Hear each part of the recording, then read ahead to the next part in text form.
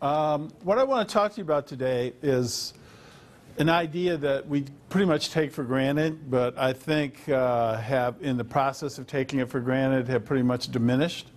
And that's the idea of literacy, and what literacy is, and what literacy might mean to us as we go forward into a world where education, even in this state, is already in the midst of pretty remarkable changes. Most of you just got out of high school in time to avoid the Michigan Merit Curriculum, 4 years of math, 4 years of English. Now, if you're just a freshman coming in next year, 2 years of foreign language, minimum requirements for getting out of high school, 3 years of science, 3 years of social science. Undoubtedly, one of the major educational reforms in a country that has had a history of major educational reforms for the last, couple hundred years almost. So as we look forward, what does literacy mean? And I want to try to inform that notion by talking about the works of Paulo Freire, who, if you're an English 111 student, you've probably already been introduced to. He's sort of one of the foundational texts that we spin our English 111 class around. The idea of what his ideas of literacy, his opposition to what he calls the banking concept of education is, and what that means to schools. So that's sort of where I'm going to try to go with this. What I want to start with is by talking about how we think about literacy today. George W. Bush has a real famous quote that people don't like him very much. I always put out there on the internet that said, if you teach a child to read, they'll be able to pass a literacy test. And we're in the middle of, through how, I don't know how you feel about it, but I consider a fairly misguided approach to education called No Child Left Behind, with massive testing every year for you to find out what your reading level is, what your writing level is, what your math level is, science level is, and those kinds of things. And that's the way that we promote literacy. That literacy is something you do really for somebody else. It's something that you do to prove that you have a right to get in the door. And if you don't do well on the test, then we tell you, we pat you on the head and say, sorry, you have to go live in a trailer somewhere. We got nothing else for you to do. You don't get to go anywhere. You get to go to mid. But you don't get to go to Harvard, you don't get to go to State, you don't get to go to U of M, you don't even get to go to Central. Okay? And if you look at literacy that way, you need to understand a little bit about where that idea of literacy comes from. It comes from an idea of public education that was geared to move people from the farm to the factory. Theorists who look at this stuff use the word Fordist, as in Henry Ford. That when Henry Ford made the assembly line and hired Alfred Taylor, an industrial psychologist who did time movement studies to show how many times a day you could pick up a quarter panel of a Model T, move it over here, and set it on the line without going crazy or hurting yourself. That school systems grew up around this Fordist idea. Think for a minute about what a school day is like. We start training you at the age of 5, if not earlier, to be a compliant individual, to sit in your seat, to keep your mouth shut, to do the worksheet, to do the things that you're supposed to do, and then the bell will ring and you get up and you move robot-like someplace else and sit down and do the exact same thing all over again. By the time you get to be a senior in high school, you're so used to taking tests that when we take 3 days out of doing anything that's important in school and make you take the MEP or make you take the ACT, you say, yeah, sure, I take tests. That's okay. I know how to do it. I brought my pencils. I'm not very happy, but I had breakfast. I'm ready to go. Jean Piaget, who many of the ideas of the modern school movement are based on, has a wonderful quote. He says that you can tell how bad our school system is because we take kids who are 5 years old and want nothing more in the world than to go to school. If you've ever seen a kindergartner on their way to school or a first grader with their lunchbox running to the bus on their way to school, it's a pretty amazing thing. I want to be a big kid. I want to go to school. You go to any early L classroom, first or second grade. Teacher says, ask a question, you got people punching each other in the mouth to get their hand up first so that the teacher will call on them. The teacher calls on him and says, "Yes, Tommy?" And Tommy says, "I don't know." But next time they got their hand in the air. You go to a classroom full of seniors at any high school in the area, and what do you see? Teacher says, "Okay, what do you think about this?" And 30 bored people look back at them and say, "You know, I've been playing that game for a long time. I ain't playing that game no more, man." You answer your own damn question. PJ said, we take 5-year-olds who want nothing more in the world to go to school, and we turn them into 18-year-olds who want nothing more in the world than to get out of school, who resist school. And most of you are professional resistors. You've been resisting school for a long time. You know, you do what you have to do if you have to. But, you know, this guy, you're going to have to step on me a little bit even to make it so I have to do it.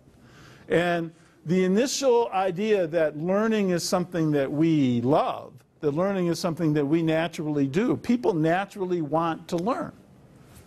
You know, people, and you do learn all the time in other aspects of your life. You know, you want to fix your car, you learn about it. You know, you can't get enough of it. You want to learn how to ski, you want to learn how to hunt, you want to learn how to, you know, do any of those kind of things. You just soak up knowledge and information. Put you in a school classroom, shades come down, that's it. That kind of literacy is what I call compliant literacy. It's the literacy of schools. It's the literacy that says, we're going to test you until we can't test you no more, and if you pass enough tests, we will let you through these few screening holes to go to college, to get jobs, we'll sort you out, we'll let you know what your future is going to be, and you'll just accept it.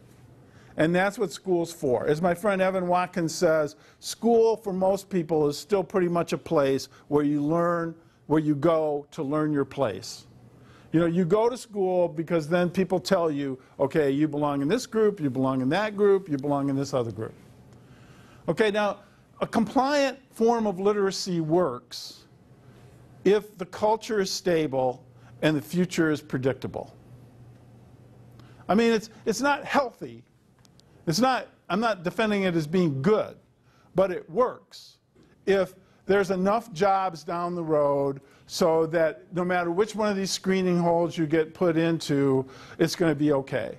When I was in high school, long, long ago in a galaxy far, far away, I grew up just outside of Flint. The people who didn't like school, who were really good resistors at school, graduated from high school, drove 20 minutes down the road, signed up at GM, and are now just retiring, made a hell of a lot more money than I ever made, and we're just fine with it. Didn't matter. Those plants don't exist anymore. You know, when I go visit my parents and I drive down through 475 through Flint, when you get about a third of the way down 475 into the heart of Flint, there's a big open field. I mean, that's miles long. That used to be what they call Buick City. That used to be the largest, outside of River Rouge, the largest connected automobile facility in the world. And there's nothing there, just weeds. Compliant literacy works as long as the jobs are there, the economics are there, the political system is there to support it. But we don't live in that kind of time. We don't live in a time where you can take what your parents knew, take it to the bank, cash it in, live your own life, pass it on to your children, and that's it. If I could give you a pill, and by taking that pill you could know everything that your parents knew, everything. You don't want to know everything your parents know, but if you could know everything your parents know, would it be enough? Could you just take that and say, okay, that's all I need? I don't think anybody here believes that. I'm not denigrating what your parents know. I mean, they know some important stuff, but they don't know enough. We live in a world where, for one of the first times in history, being old is not really an advantage. I mean, being old, I got to tell you, is never really an advantage. But, you know, it used to be a cultural advantage because you had more experience. You know, people valued age, because if something came up that nobody had ever seen before, you go find the oldest, smartest person you could find and say, have you ever seen this before? You know, what happens when we don't get rain in August? What happens when, and the old folks could answer it for you. Oh, well, the last time this came up, this is what happened. But we live in a world where grandparents bribe their grandchildren to program their cell phones. Right? We live in a world where both technology and the changes in the economy are driving us into a world that is less and less predictable, less and less known.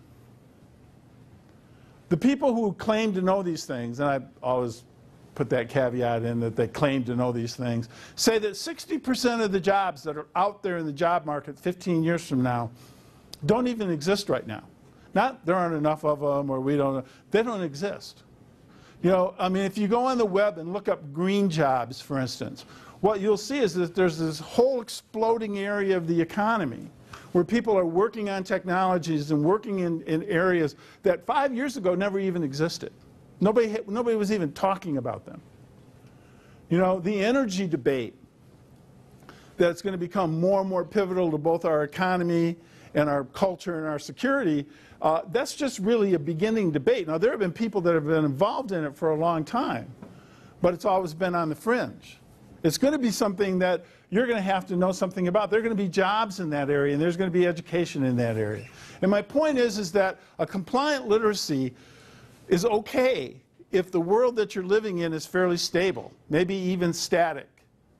But a compliant literacy runs into real problems when you take what you learn in school, even if you resisted it and didn't want to learn it very much, and you take it over here and you plug it into your slot and you say, okay, I think I'm one of these. Okay, sign me up, wake me up in 50 years, give me my gold watch, send me home.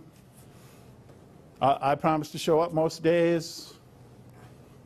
You know, resistance is part of the workplace, though, too. I mean, when I was 17, I worked in a GM plant. Matter of fact, Fisher One. Every day I walked by the monument to the sit-down strikers who formed the UAW in 1937. And I was a replacement worker back in the days when they could afford to have placement workers, which meant that I rotated around jobs. And the guy that I worked with most of the time was named Woodrow. And Woodrow, the first thing that he taught me two things the first day I worked there. We were welding quarter panels together on Buick Wildcats, which gives you some idea of how old I am. But the first thing he taught me was how to take a metal bar and stick it in this conveyor belt, and we could all go to lunch. Because it was going to take him a couple hours to get the line back up and running again. And nobody ever knew who grabbed the bar. Can't tell you, man, I didn't see it. All that turned around, this thing, I knew there was the bar. What do you want me to do? The second thing he taught me was every now and then when we'd weld a quarter panel together, he'd pick up a handful of washers, throw them in between the two pieces of the quarter panel, weld them together, and look at me and say, they'll never find that rattle. They can take this baby back to the dealer from now until the sun, you know, and they ain't never figuring out what's wrong with this one. You know, never give in to the man. Always fight back. Always be resistant. And that's what compliant literacy does to schools. It makes you like Woodrow. It makes all of us like Woodrow. When I get in a minute to talking about Ferrer and his ideas about the banking concept, one of the things you have to understand is that most of the time when I hear students talk about the banking concepts, it's what teachers do to you. It's not what teachers do to you. It's what the society does to schools. And teachers are caught in the trap of what schools are every bit as much as you are. You know, they are a victim of this oppression and also a means, an agency of oppression every bit as much as the students are. We don't live in that world anymore. We don't live in a world where compliant literacy will get you from one place to the next. If you only know what your parents know, if you only know, in fact, what we're going to teach you, you don't know nearly enough. You're ill-prepared for what's going to happen next. As Chuck Bowden, who teaches sociology here, says, educating someone today is like preparing somebody to go participate in the Olympics, but we don't know what event you're going to be in. Do you have to be fast? Do you have to be strong? Do you have to be a member of a team? Do you have to be an individual? You know, should you jump? Should you? So what you have to do is prepare you to be everything. You know, you live in a moment where the idea of education and literacy is undergoing change, not because people looked around and said, well, you know, I'm kind of bored. Let's go out and do something different today. Let's scramble things around a little bit and see where you live in a moment where education and literacy are changing because the needs of education and literacy are changing. Which means, as it always has historically, that schools themselves are going to change shape. They're going to change mission. Now, they'll do it slowly, they'll do it painfully, they'll do it clumsily, and maybe they won't even get to where they need to go, but they're already in the process of changing. You know, if you don't believe that, if you have a younger brother or sister who's a sophomore in high school, talk to them about what they have to do to get out. Watch 2 years from now when, if the numbers are right, somewhere between 50 and 60% of the parents who have children that are not going to pass Algebra 2 by the time they're ready to graduate from high school show up at a school board meeting and say, what do you mean my kid's not going to graduate from high school? You know, they're going to change, and that change is going to be painful. But I want to introduce the ideas of what education and what literacy are supposed to be that Paulo Freire developed. And I think that those will help us see what the future of literacy is going to be all about. Now, there are some things that Freire never really talked about because, you know, he died several years ago. He wasn't around to see them. He wasn't really a part of the technological revolution, which is part of the information literacy of the future that you're going to need to have, that schools aren't doing a very good job of training you about. But his basic approach to literacy is one that I think we need to take now. And what I want to do is to talk about what Freire thought literacy was. And Freire had a version of radical literacy, not compliant literacy. And radical literacy is a very, very different thing than the kind of literacy that you get when you're in the Bluebird reading group and Joe's in the Cardinal reading group and I'm over here in the Eagle reading group laughing at both of you. You know, I mean, it's not that kind of literacy anymore. Freire was a literacy educator in Brazil. They sent him out, part of the UNESCO program in the 50s and 60s, to raise the level of literacy around the world because rising literacy improves the economy, which is not true, but it's a typical sort of thing that you hear. Brian Street and Harry Graff have done extensive research that have shown that literacy doesn't necessarily improve your economic lot. It might, but there's not a direct correlation between it. So they sent Freire out into the mining camps and villages to teach people how to read. And he went out with the same old reading material that everybody goes out with. You know, he went out with books that said, here's a cat, see the cat, see the dog. You know, we've all been there at one point or another in our lives. And people blew him off. Nothing happened. His success rate is what the success rate in adult literacy educators is pretty much everywhere in the world, which is that 80% of the people who voluntarily come to adult literacy programs, 80% of them leave within the first 10 hours of instruction. Because they're tired of being treated like children. You know, the most telling little story about that is that you get all the time in adult literacy centers is that, you know, somebody rides the bus to get to the literacy center, and the first thing that they do in the adult literacy program is try to teach them how to read the bus schedule. Well, you know, how in the hell do you think I got here? You know, teach me something I don't know. Treat me like an adult. Treat me like somebody, you know, that is deserving of a little bit of respect, which almost never happens in those situations.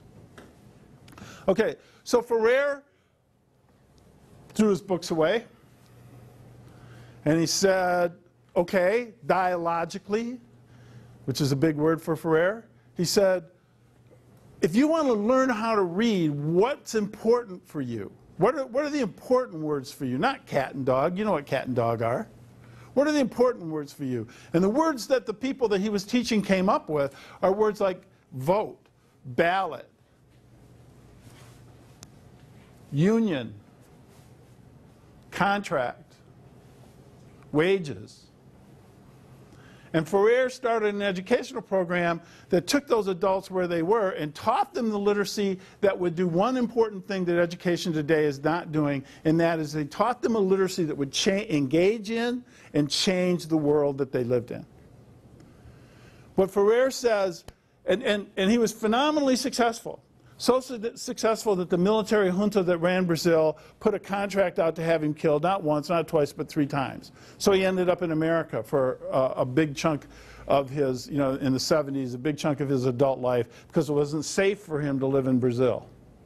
Because real literacy is never safe. Real literacy is not about being compliant. Real literacy is always about engaging in your world to change it. If you're learning something that's valuable, it's valuable because it helps you make the world that you live in. It helps you determine the terms. It helps you drive the discussion that's going to make the world that you're being educated to be in what you want it to be, not what somebody else told you it should be. If at the end of your literacy somebody gives you a job, and as a result of that job, as Bob Dylan once said, 20 years of school and then they put you on the day shift, then that's not literacy. And it's hard to argue that sometimes for people when the gravy train is there. You never would have been able to convince any of the guys I went to high school with who ended up working at GM that their literacy wasn't okay, because their life was okay. They made money. They were all right. But if you bring these two things together, if you bring together the idea that you're living at a time where there are no guarantees, the people who do demographics, if you're under 30 and you're sitting here today, you're the first generation of Americans that's going to have a lower standard of living than your parents. I say that every time I give this speech, but I've never said it on the heels of what's happened in Wall Street in the last 10 days. That literally what people project for you is that your standard of living is never going to be as high as your parents' is. That's what compliant literacy will get you. We're living at a time where Ferrer's idea of radical literacy, of you changing the world, and the political and economic realities that exist come together in a way that they have never come together in this country in my lifetime. One of the reasons that Ferrer's work doesn't translate well to America, as some people say, is because America was always stable. And Ferrer's idea of literacy was that literacy is radical. It's about social change. The reason you become literate is not to have a job. The reason you become literate is to be in charge of your own life, to be in charge of the political, economic circumstances, the social circumstances, the relationship circumstances that make you a fulfilled human being. Ferrer has a term called conscientization. And in conscientization, what that means is that you're able to sort of hold your own time and thought. You're able to see what's going on around you and react to what's going on around you as an agent and not a victim, as an actor and not a pawn. And that's why people in Ferrer's world become literate. They become literate so that they can control their own lives.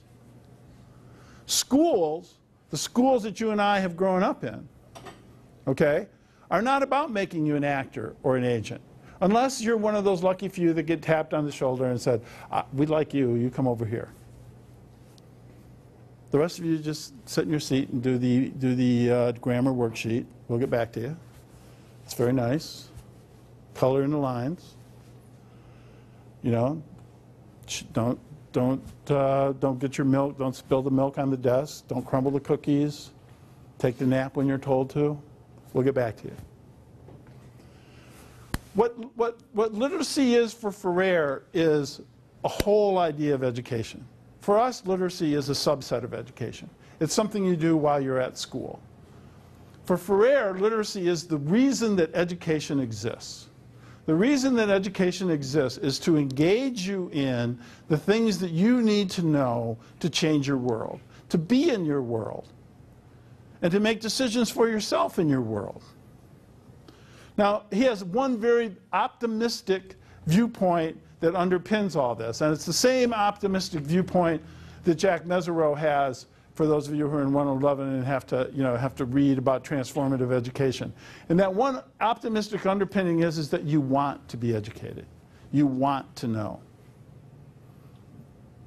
We have a desire, a natural desire to learn.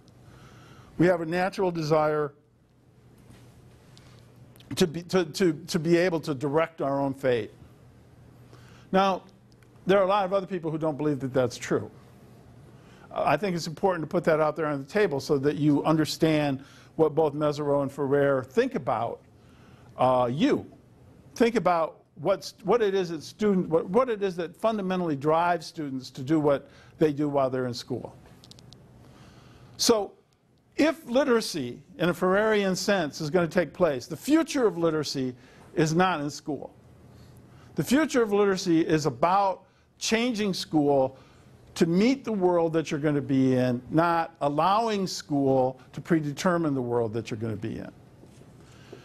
And there are some factors that are emerging, that have been emerging and are continue to emerge ever more quickly, that have something to do with that. When you come to school, we treat literacy as a paper, pencil, book kind of thing, right? Now, you take the 111 class, somebody shows you an academic database. Terribly exciting. You go down to the library, Sean or some of the people there show you that there are these other places to look up academic articles, which I know is just like the most exciting rush that you've had all semester. The idea that you could find academic articles that you could look up and spend your time reading. But we don't really engage what's happening with you. How many of you have a MySpace or Facebook account? How many of you have a cell phone? How many of you text? Are you learning about that in school? I know you text in school. I mean, you know, that's one of the newfound things in teaching in America, is when you're looking out there and you're talking to the people in your class and you're looking at them and they're all going like this.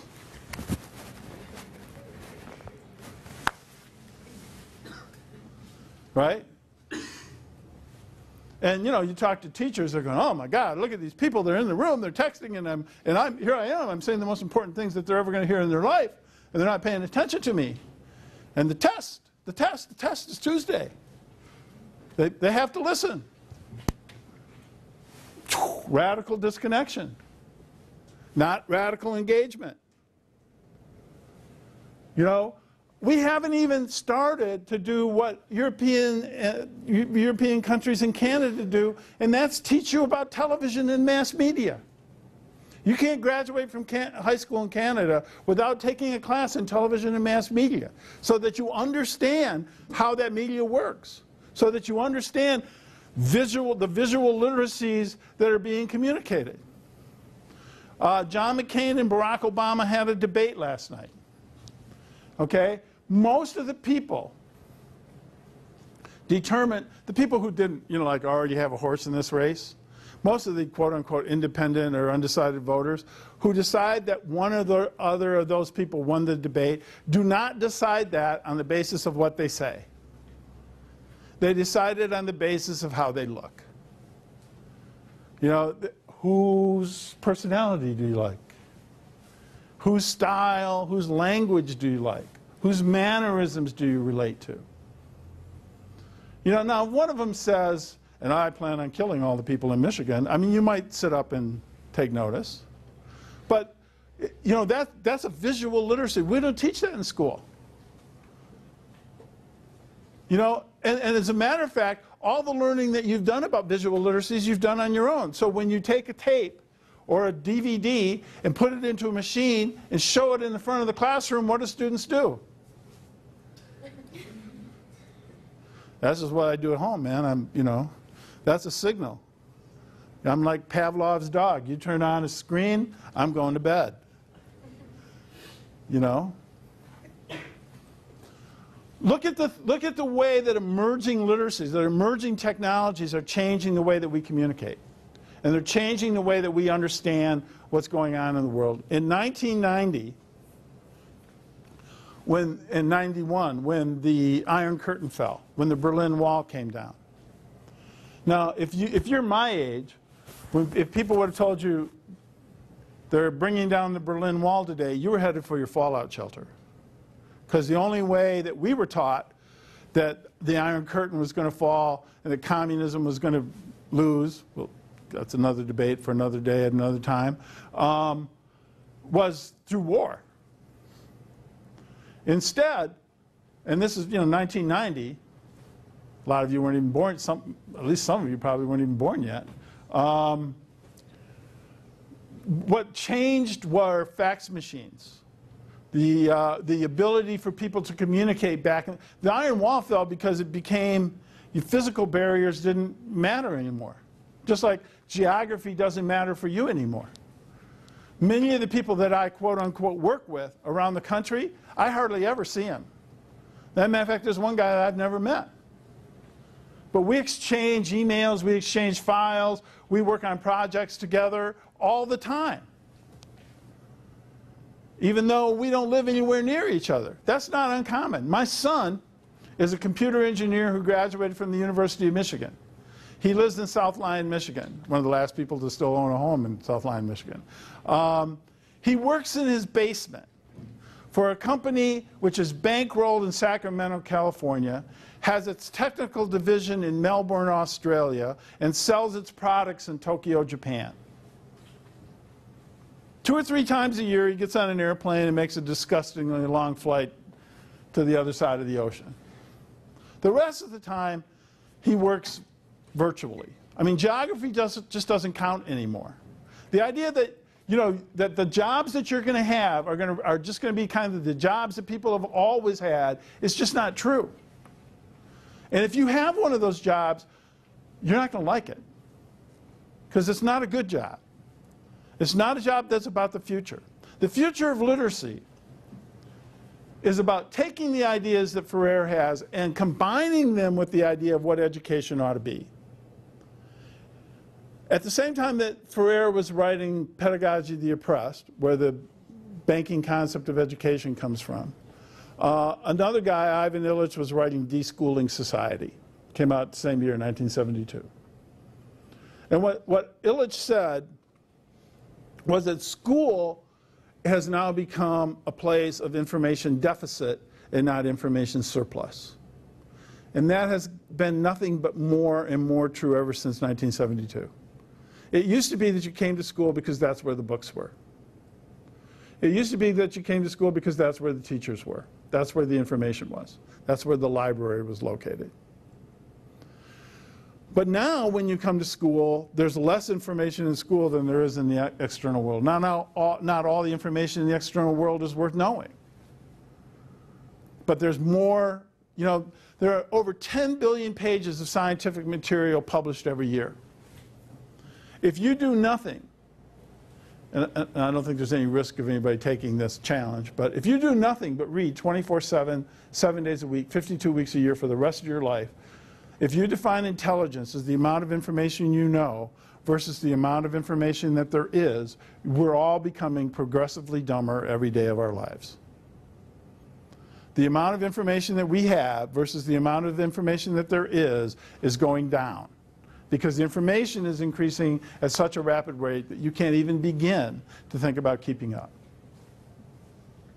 So what does it mean to be educated? What does it mean to be literate in this world? And I think if you look at Freire and you look at Mezirow, they give us some clues about what it means to be literate, what it means to be educated. What it means is to be engaged. What it means is that you're learning what you're learning because you want to learn it, because you're going to use it to change the world that you live in. If you let somebody else change it for you, you're not going to like where you end up. If you sit back and say, they'll work it out, they'll get back to me, I'm just going to go have some burgers, hang out, catch a few videos, text my friends, When you come out of that stupor, the world that you're going to live in isn't going to be very comfortable. And unlike other people, other generations, your teachers and the adults around you are not going to be the one that makes these decisions. You're going to make them. You're going to make them because you're the people that are most closely associated with, most literate, most fluent in the technologies that are going to determine what the future of the world looks like. It's a responsibility that you have to yourself. And this is what Freire used to say all the time, to pursue literacy, to pursue education, because you have a responsibility to yourself, because you're in charge of where you're going to end up. And you can't depend on schools to do it for you. When you sit in classrooms, you know, and don't ask questions, when you just do the homework and don't ask yourself, okay, where does this lead? When you don't demand a better education than you've already gotten, all you're doing is limiting the ability that you're going to have in the future to be an agent of change in your own life. All you're doing is settling for a pattern.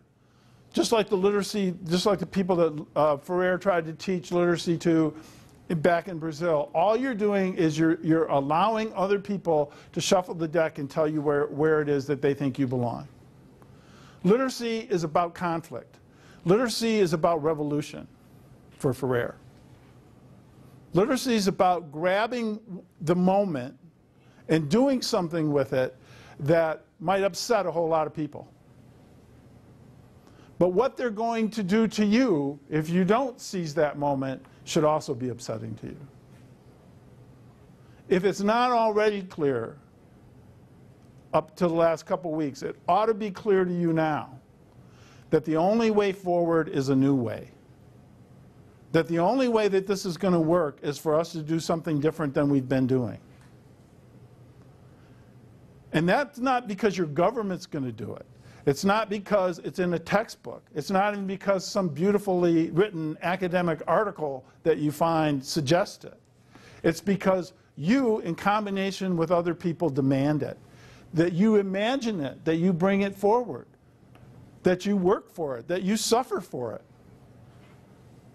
That's the way that change takes place. That's what Freire meant by literacy. He didn't mean, oh, well, if we get in a group and talk about our paper, we're not just paying attention to what the instructor said. He didn't mean, well, if you don't have a multiple choice test, he wasn't a big fan of those, but you know, then it's okay. He certainly didn't mean what you often get in high school, which is if you like your teacher and they come in and tell you a bunch of, you know, bullshit stories every day about what's going on in their life, instead of teaching you what you need to learn, that's a cool class. Because we never did any work. You know, the fact is that the only way forward requires a lot of work. And it requires work and emotional commitment at a level that you have not been asked to produce so far in your life. The only way that your future looks good is if you grab it. And if you do something with it. And if you understand your literacy and your education as the basis for making those changes, of demanding what it is that you need to know about your world, both the technologies that you need to learn and the things that you need to learn about. That's what the future of literacy is. The only alternative future for literacy is that it becomes more and more oppressive. That it becomes more and more of a burden, it becomes deader and deader and deader. Although, having spent some time, you know, in a high school classroom, I can't imagine that it could become deader. You know, you all are, if you're not asleep, you're on drugs that you should need a physician's permission to be able to use. You know, school can't be dead. If school's dead, it means that school and life no longer come together. If school isn't a place where ideas are sparked and conversations take place and that your agency develops, then school's a place where your spirit goes to die. And for a lot of us, you know, I mean, I've spent my whole life in education. That's not what I want school to be. I don't show up every day so that a whole bunch of people can sleep through what I'm trying to do. But you have to make that happen. Your teachers aren't going to make it happen. They can't make it happen. It's not their world. It's yours. Thank you.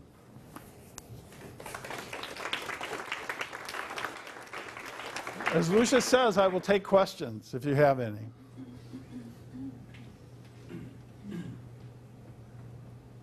Let's you give him a minute. It'll take him a while. Okay. Sean. Going back to the visual literacy that you were referring to, and they teach this in Europe and Canada, do you see this as something that we're going to be moving towards, and do you see this happening anytime soon?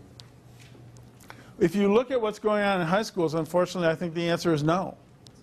I think we're getting more and more entrenched in old literacies and less flexible about learning new literacies.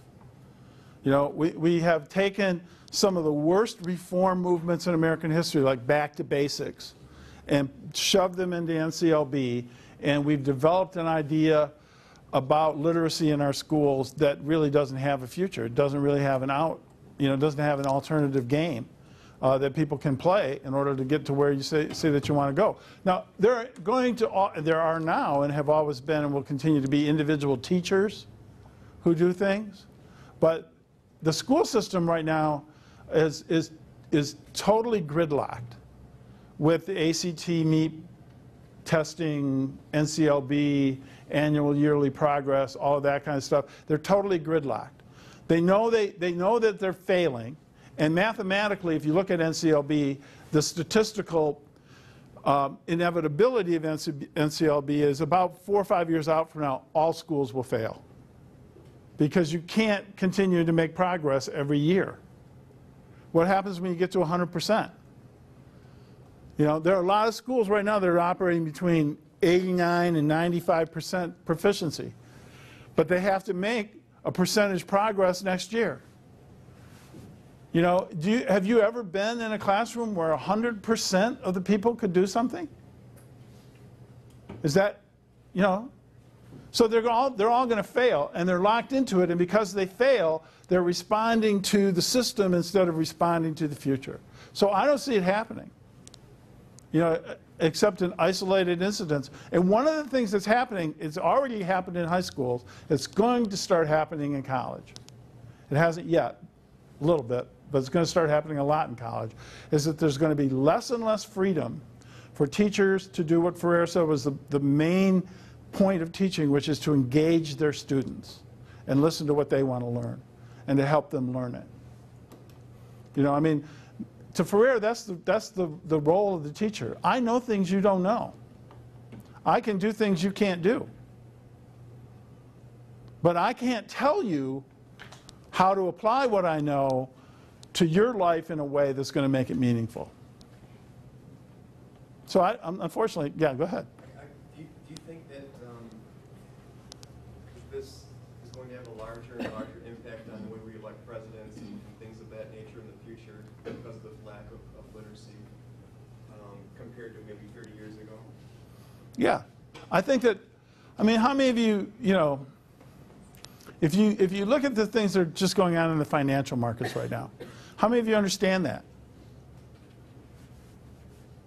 You know, even the people who are supposed to understand it don't understand it, so don't feel bad about it. I mean, they're looking at it going, what the hell is this? What do we do now? The issues are going to be more complex. The world is going to be more and more complex. And yet what education is producing is a more and more simplified, more and more compliant, more and more reduced idea of what education is. I mean, one of the things that education in America was arguably meant to do in the beginning, John Dewey argued for this when Harry Truman started the community college movement in 1947 after World War II, which is really when the community college boom began. He called community colleges laboratories of democracy. You know, who educates you to be a voter? Who educates you to take, I mean, you know, the most detested and dumb class, lame class in high school is civics or government in your senior year, right?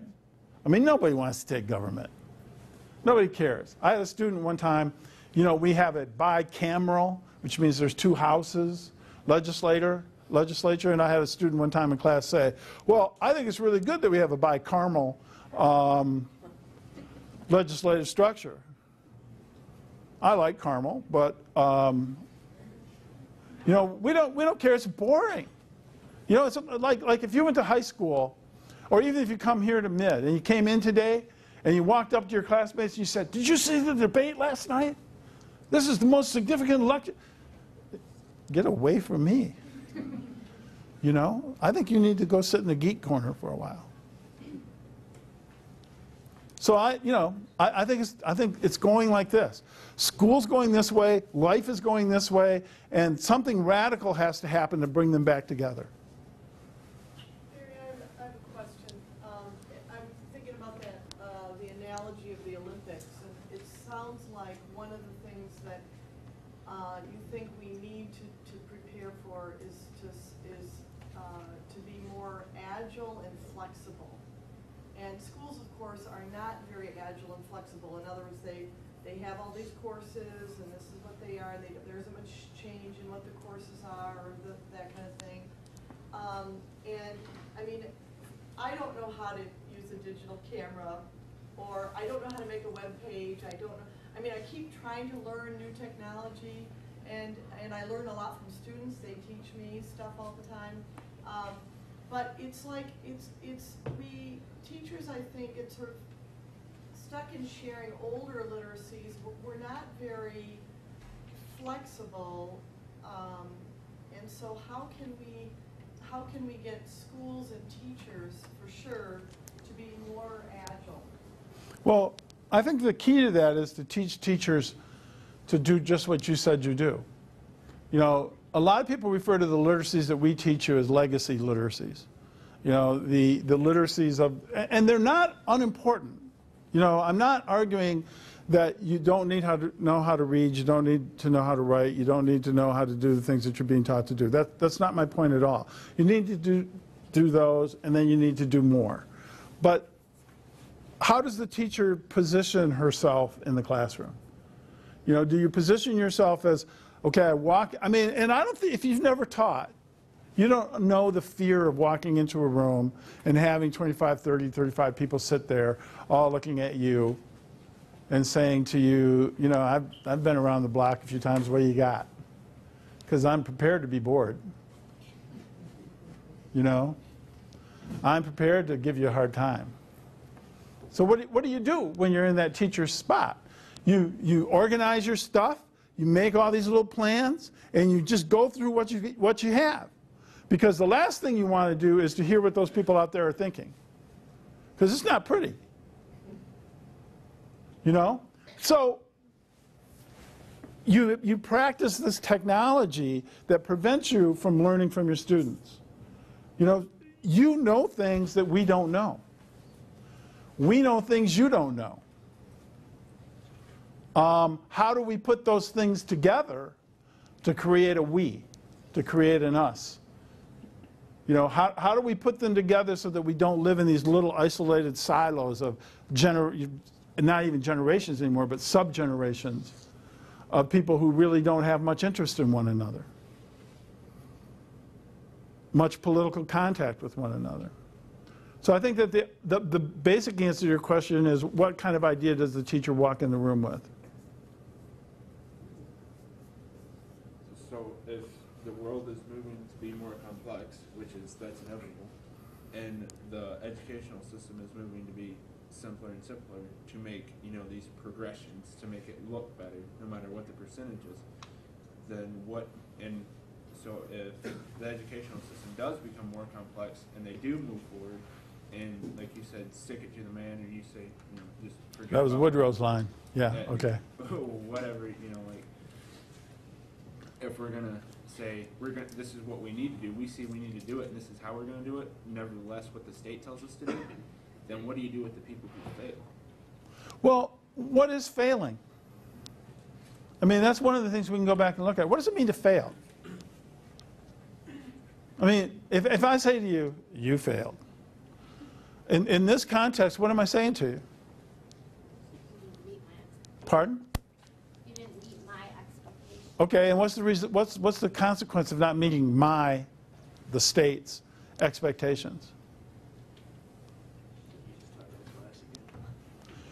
You know, if you took a map of Michigan and two maps of Michigan, and on one you colored in all the dots and all the school districts based on the socioeconomic level of the people who lived in those school districts. In other words, where the rich people, where those kids lived. And then you took another map of Michigan that had the highest MEP ACT scores and put them over each other, they'd be exactly the same. What we're doing now is sorting people based on their socioeconomic status and basically the educational level of your mother. We're not sorting you based on what you know or what you don't know, what you can add and what you don't add. We're using school as a sorting device to say to a whole lot of people, whoop, this is where it stops for you.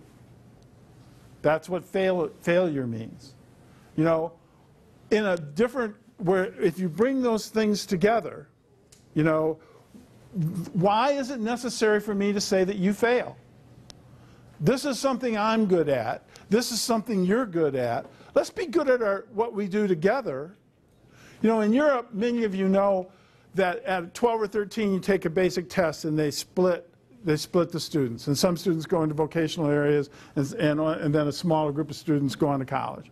And Americans look at it like that and go, oh my God. Here's what they don't tell you about that system. What they don't tell you about that system is that no matter which one of those layers you go into, your wages and your status in the community are fairly close together. They're not exactly the same, but it's not like this, like it is in America. You know, I mean, you don't lose your status as a human being because you're a skilled craftsman. You don't lose your status, and you don't get to be, I'm living in this gated community where I never see any of the people that come to my practice every day if you're a doctor or a dentist, you know, a CEO or somebody like that. The late David Halberstam wrote a book called The 50s. And what he talked about in the major thing he said about the 50s wasn't about hula hoops and poodle skirts and stuff like that. He said that in the 50s in America, people lived in towns. And everybody in the town went to the same school. And everybody in the town shopped at the same grocery store. And they knew each other.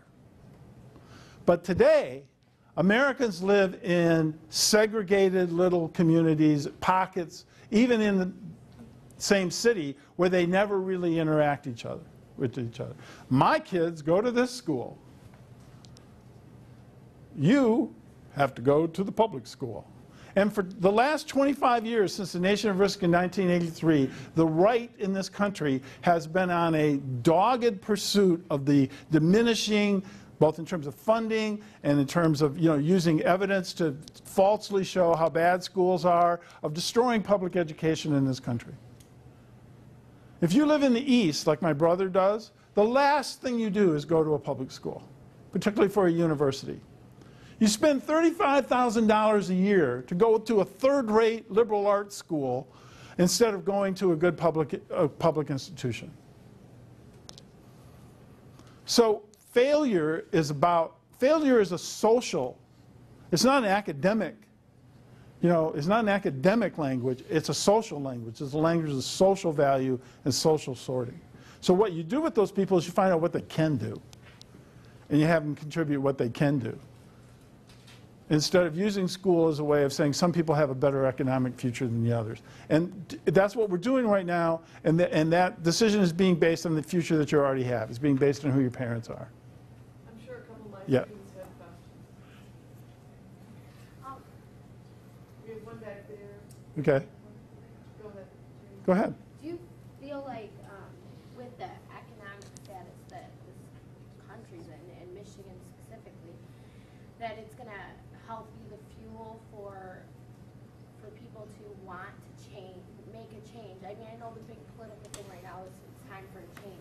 But do you think that with us experiencing such an economic, failure, are we going to have the fuel and the want to change, the want to reach for what we want to make change? That's the $64,000 question, isn't it? You know, I mean, social scientists will tell you that it takes something like this for radical social change to really take place. That people don't make, by and large, radical social changes when things are okay. You know, Roosevelt never would have passed the New Deal without the Depression, right? I mean, so what you say is, I think, true, but it's not guaranteed. You know, I mean, it's equally possible that you'll all sit on the sidelines and not make that change. It's equally possible that, I mean, there's one of two kinds of changes. Either things become more collaborative, more democratic, more economically viable, or they become more oppressive. And that's an equal possibility. You know, ask the people who lived in Eastern Europe under Soviet rule for all that. That's the other alternative. You know, it doesn't have to go the good way just because we're a democracy. Well,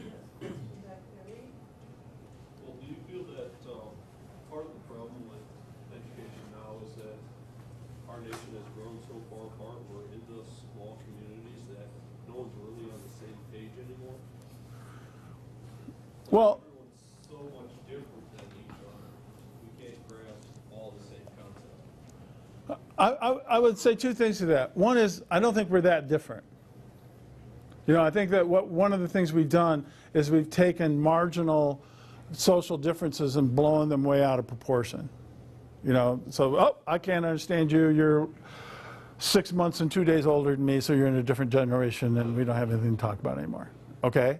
I think what has happened, the second part of that is that it is in certain people who are in power, it is in their interest for you to think exactly the way that you think. It's in their interest for us to be fragmented, because if we ever got together, if we ever found a political voice, think of how things would be different. If students in a high school walked out, stood on the sidewalk and said, we're not going back in until there's some changes made here. And if half the teachers walked out with them, what would happen? In Japan, when they tried to do what we call the meet to elementary schools, you know what Japanese teachers did? They said, no way. They said, we're not going to do it. Oh, no, you got to do it. We're not doing it. One of the things that the right-wing attack on schools has done is it's undermined the credibility of teachers, so that we see teachers as bad people. And because of that, they don't have the critical viability, the political viability to stand up and say enough is enough. Difference is something that you're all going to live with for the rest of your lives. You're going to meet more and more different kinds of people than your parents did. And you're going to have to find a way to talk to them. School should be a place that makes that happen, not prevents it from happening. We don't even let classes, by social class, middle class, upper class, lower class, working class people mingle very much in high schools.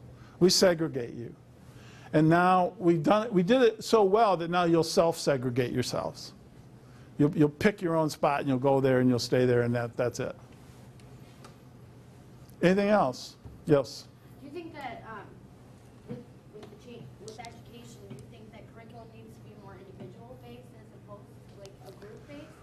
Well, I think it's okay to have standards that you ask people to reach, because legitimately those standards exist out there. If you can't do certain kinds of things, then you're, you know, I don't think, but the way that you get there has to be more individual. You know, we used to think that people were pretty much developed by the time they were 16. Now the research is that you're in your mid to late 20s before your brain is even fully developed. Okay, so there's still hope for some of you guys. You know, so we don't get there. Look at, you know, if you've ever watched babies grow up, there are no two babies that do the same thing at the same time, the same way, and the same day.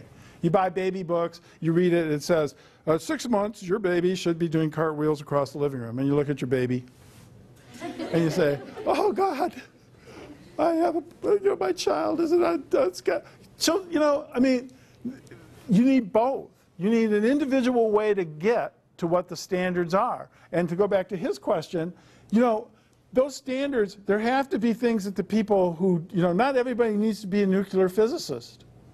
There has to be productive and respected things for the rest of the people in the culture to do. So, okay, it's about time. Thanks very much for coming. Good luck with your semester, and I'll see you around.